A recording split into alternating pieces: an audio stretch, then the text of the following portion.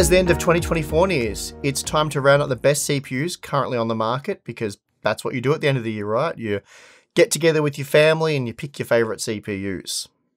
And that being the case, I've spent quite a bit of time working out some answers for you. But before we get to that, today's sponsor spot is brought to you by Hetzner, a leading host provider and data center operator in Europe. By combining new technology, affordable pricing, and competent in-house support, Hetzner is a reliable and strong partner for professional infrastructure and has been since 1997. Along with their locations across the US and most recently Singapore, they also operate their own state-of-the-art centers in Germany and Finland. Hetzner servers are powerful, affordable, GDPR compliant, and are becoming more accessible for personal and business use. Alongside their Euro payment option, they're offering dollar payments for new accounts, so to learn more about what Hetzner has to offer, please check the link in the video description.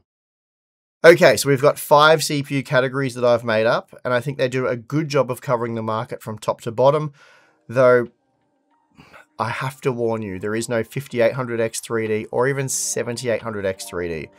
So that's going to get a few dislikes in advance.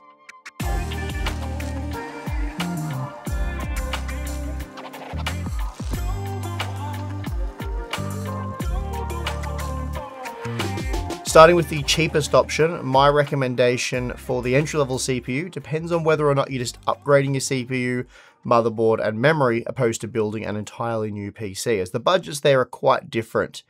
Now, if you're just upgrading your platform, the most cost-effective option right now, if you want to spend as little as possible, is the Intel Core i5-12400F.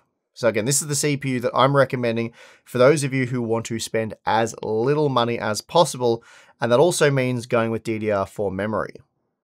In the past, I've recommended the Core i3-12100F, which currently costs just $75 US. But this is a quad-core model, and it is really starting to struggle in new games. So my advice is to spend a little bit extra on the 6-core 12400F, which can currently be had for $110 US. The Core i5-12400F has been one of Intel's most popular parts over the past few years, because it's both very affordable and adequately powerful. The only disadvantage here being that you're investing in a dead platform in LJ1700, and you really need to stick with the cheaper DDR4 memory for this to make sense. All up, you can purchase the 12400F, a 32GB kit of DDR4 memory, and an LJ1700 motherboard for around $250 US. So that's pretty hard to beat. And the only alternative here would be AMD's AM4 platform, which is arguably the best PC platform we've ever seen. But the Ryzen 5 5600 also costs $110 and is slower than the Core i5, which is why I recommend the 12400F. Also, please note, there's no point investing any additional money in either Intel's LJ1700 or AMD's AM4 platforms. As I said, they're dead platforms at this point, so if you have more money to spend, you should be looking at a current platform. And speaking of which, let's look at one of those right now.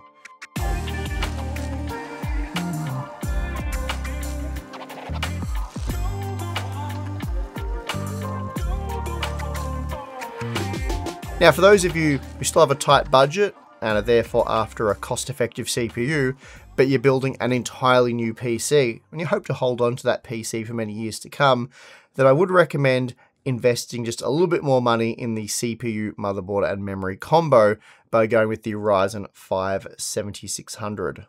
Firstly, the 7600 is a substantially faster CPU than the Core i5-12400F, despite also being a 6-core processor. When it comes to gaming, it's almost 20% faster. That's when arming the Core i5 with high-speed DDR5 memory. The margins grow to almost 30% if you use DDR4 with the 12400F. Of course, the Ryzen 5 processor did cost a lot more, 80% more when comparing just the price of the CPU, and then 60% more when including the motherboard and memory prices.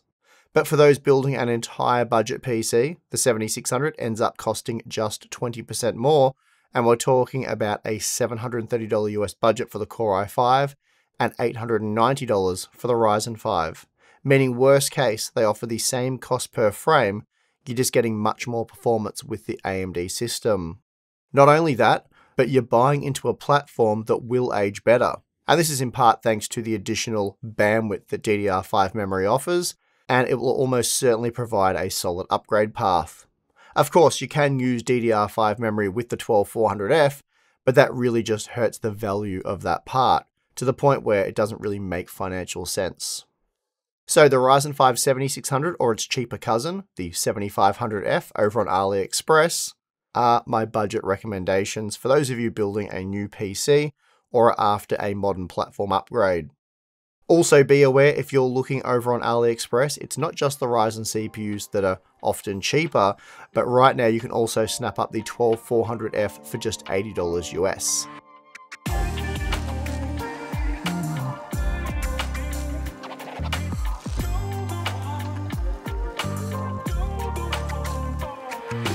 The best value mid-range CPU in my opinion is the Ryzen 7 7700 or 7700X, I suppose whichever one of those is cheaper in your region, and right now they can be had for around $270 US.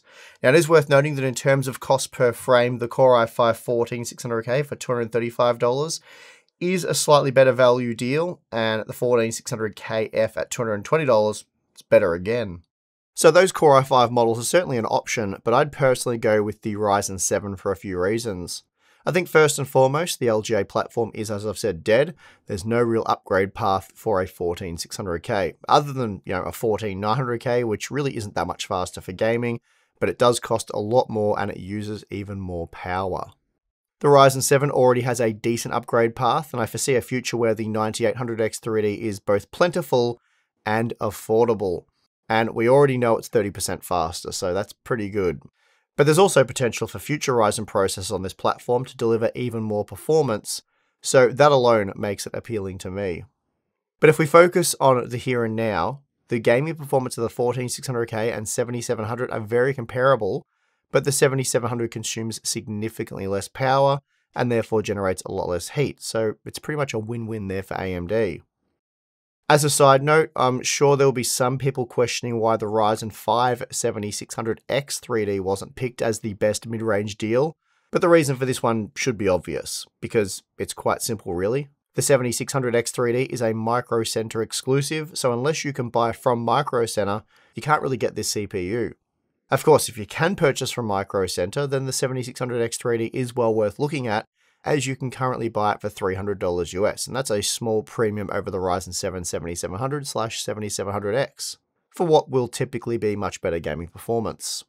Finally, there's also the new Ryzen 5 9600X and Ryzen 7 9700X, but for gamers both models represent poor value right now, given they are more expensive than the Zen 4 parts while offering no real performance advantage.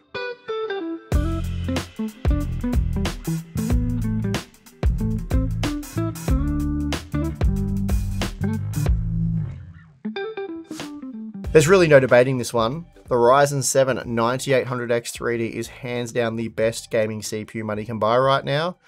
That said, the only problem with the 9800X 3D is availability. At $480 US, it's not ridiculously expensive, despite the fact that it is the very best, and because of that, a lot of gamers want it. And because of that, more than a month after release, it's still extremely difficult to get your hands on one. The next best thing is the 7800X 3D, but that's also mostly out of stock these days and really not worth paying a premium for, so just be patient and wait for the 9800X 3D. And that's really the state of the PC hardware market in late 2024.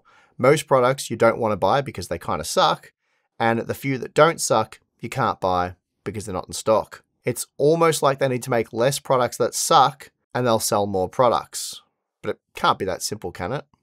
Anyway, as I said, the 9800X 3D is extremely popular right now because it's hands down the best of the best. And people do like the best, especially gamers.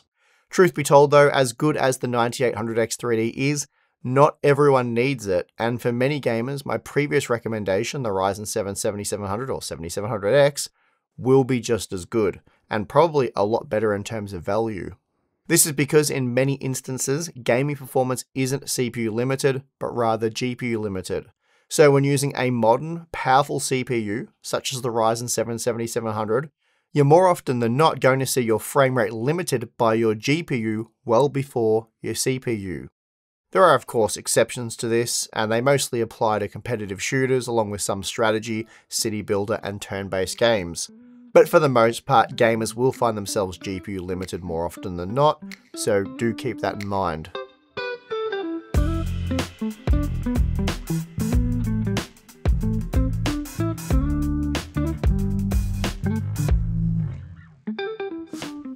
Okay, so it's time for the best productivity CPU, and there aren't too many options here. Really, it comes down to the Ryzen 9 7950X, the 9950X, or the Core Ultra 9 285K, and frankly, all three are excellent productivity CPUs. So which one will be best for you does likely come down to your particular workload or workloads, so you'll want to research which one works best for your use case. That said, it's pretty hard to go past the Ryzen 9 7950X right now, as it is in stock, and it's rather cheap at just under $500 US. Meanwhile, the 9950X, which is generally ever so slightly better, costs $600, but it's also in stock, so you can really have your pick of which one you want there. Alternatively, Intel does have the Core Ultra 9 285K, or rather technically has it, as it's been unavailable ever since release, selling just a handful of units at the $630 US MSRP. And right now, if you want one, but you don't want to wait for stock to be replenished, you'll have to pay around $800 US, so please don't do that. The 285K can be faster than the 9950X, depending on the workload, so as I said, you'll have to look into that a bit further, seek out benchmarks for your particular applications. But with the way availability looks right now, it might just be easier to get yourself a 9950X, though do be aware, we're also expecting the 9950X 3D to arrive next month, so that might be worth waiting for, and it could also drive down prices of existing parts. So there you have it, my top 5 best CPU picks right now. There are a lot of CPUs currently on sale, significantly more than what was discussed here, but you can ignore the vast majority of them as they simply don't make sense for one reason or another, or the use case is just too niche. For example, I'm often asked if it's worth getting one of AMD's APUs, such as the Ryzen 7 8700G, Ryzen 5 8600G, or maybe even the 8500G. But for desktop users, especially those of you who plan on using a discrete GPU, they don't really make sense, mostly because the CPU portion is so weak. The 8600G, for example, is slightly cheaper than the Ryzen 5 7600, which is probably why so many of you are interested in it. But with half the available L3 cache, it's much slower. It also only has 16 usable PCIe 4.0 lanes instead of 24 PCIe 5.0 lanes, so you end up saving about 10% on the price of the processor, but in the process, sacrifice a good chunk of performance. Anyway, the point is there are almost countless options which can make CPU upgrades a bit daunting, so hopefully this video has helped you narrow down your choices. And if so, please do give it a like. Don't forget to subscribe. We also have the join button or Patreon. If you want to become a Hardware Unboxed member, you can access our exclusive Discord server for members only and ask about CPU upgrades and all that sort of stuff there. And myself, Tim, the rest of the awesome Hardware Unboxed community will answer your questions and interact with you. We also have a live stream where we do that with members each month. What else do we have? Behind the scenes content, Q&A stuff, a lot of cool things there. So check that out if you're interested, but if not, that's perfectly fine. And I would like to thank you for watching this video. I'm your host, Steve. See you next time.